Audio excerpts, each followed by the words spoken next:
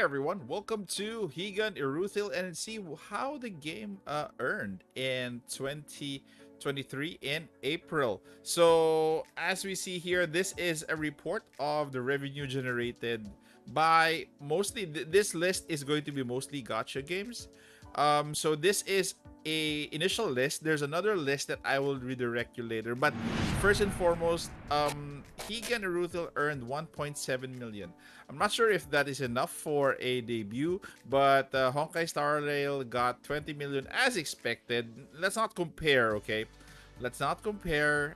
They're not apples to apples. They're not the same game. They're not, the development of both games are different. So again, it would be unfair to compare Higan versus Honkai Star Rail on their first month. But my question is the 1.7 million enough as a debut? Will they be able to sustain it? So if you could compare in this list, these are usually your gacha games. So Princess Connect is already out. Um, Grimlight Artery Gear here. This was also a hype game that came out, which is down to 70,000. Alchemy Stars Global is actually down to 70 as well. A big drop. Girls Frontline. I'm just gonna be mentioning games that I have tried out and have played. Archland is down to 400k. They were at, I think, 5 million when they launched. So something's wrong with this game. Has to be launched globally for it to earn more. Punishing Grey Raven also down to 500,000. Counterside, very long running game, ready with 500,000. Guardian Tales with 800. Who else? Limbus Company maintaining a recently released game as well at 1 million. Path to Nowhere is maintaining at 1.4. Arknight still strong at 1.5. So as you can see, these games, Arknight's Path to Nowhere has been, not really 1 year, but it's maintaining at 1.4. So if you get my drift, Higan, they should maintain this or exceed it in the next few months for it to have a strong indication that the game is still healthy. Eversoul is still here at 1.6. Tower Fantasy, previously strong game as well at 1.7, same as Higan.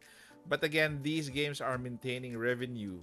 So I just wanna share this with you guys. Princess Connect Japan is still good at 2 million.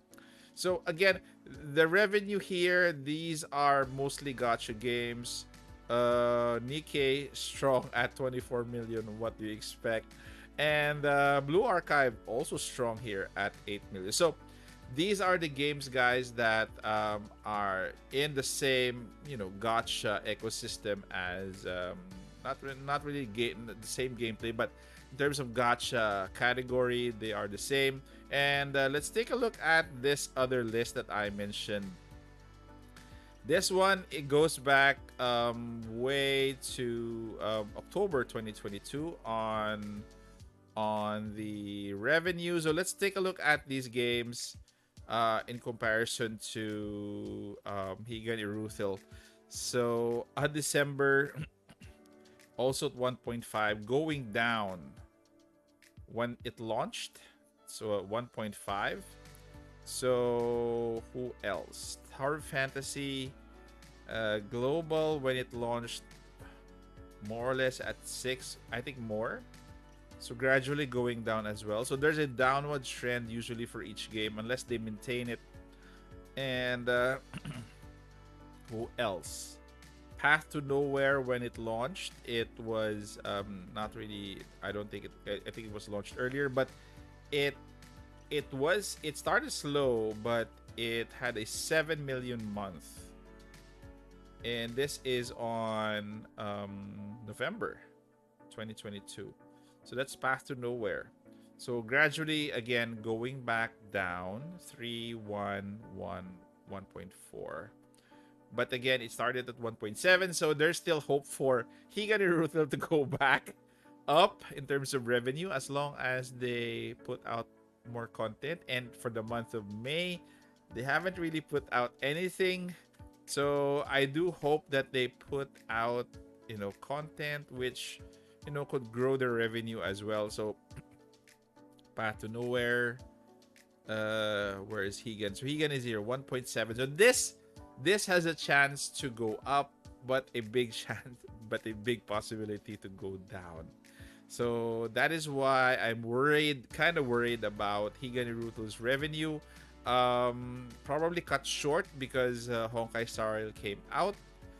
So anyway, we'll see this May, June, and July, and if Higan and Eruthyll can still be profitable for the next few months, I'll update you on this. But for now, let's enjoy the game, and hopefully they could provide more content as in the coming days. So thank you very much, guys, for staying this far. Take care, stay safe. This is the Warden, and I'm out of here.